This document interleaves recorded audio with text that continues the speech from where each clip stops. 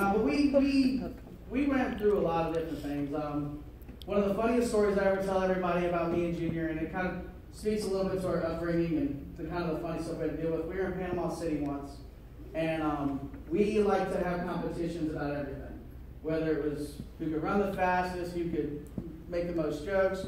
Mostly who could eat the most is about what we could beat out the most. We went to the donut hole down in Panama City. I don't know if anybody's ever been there. The portions they serve are really big. Yes, sir. You've enjoyed it? That's nice. So my father takes us down there, puts us at our own table, and he says, don't eat a lot, which I don't know why he would even bother saying that to us. He said, don't eat a lot. He said, the portions are big and we're going to eat down the road. We sat at a different table. That was a tactical error on his part.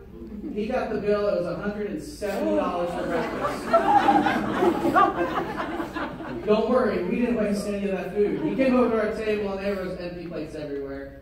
And Junior leans back and says, we ate it. It was a problem.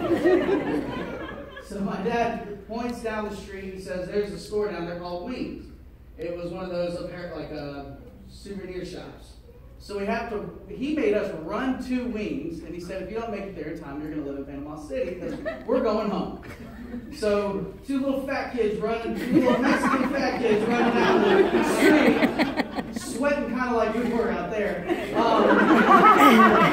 And we get up there, and he sees us laughing coming across. He's like, aha, you have to take us back with you because we made it. So it's connected to a gas station. He comes out with a plastic bag, sits us down in 2 rocking chairs and says, sit down. He goes, I'm your father, I'm your uncle, I'm here to help you. You want to be fat? I'm going to help you. So we sit down in these rocking chairs, and he dumps out this plastic bag full of Twinkies, Mr. Good Bars, and everything you can imagine. I thought this was tactical error number 2 because this is all the stuff that we like. Turns out it was genius. We started eating. By the 3rd candy bar, we were crying. Like chocolate tears, we were crying.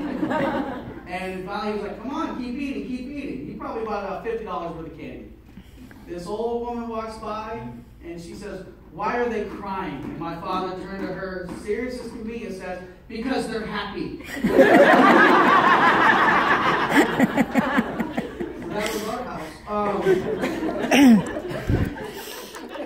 That's one of my favorite stories with Junior. One thing I've wanted to say, and I really enjoyed meeting Nita's family. I've met Nita. I've always thought very, very highly of her.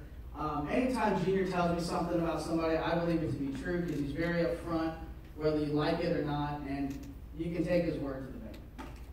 And I love the fact that you're a baseball family. So I wanted to put this kind of in terms that you would understand how I see Junior, in the sense that I believe that he's a 5-tool player.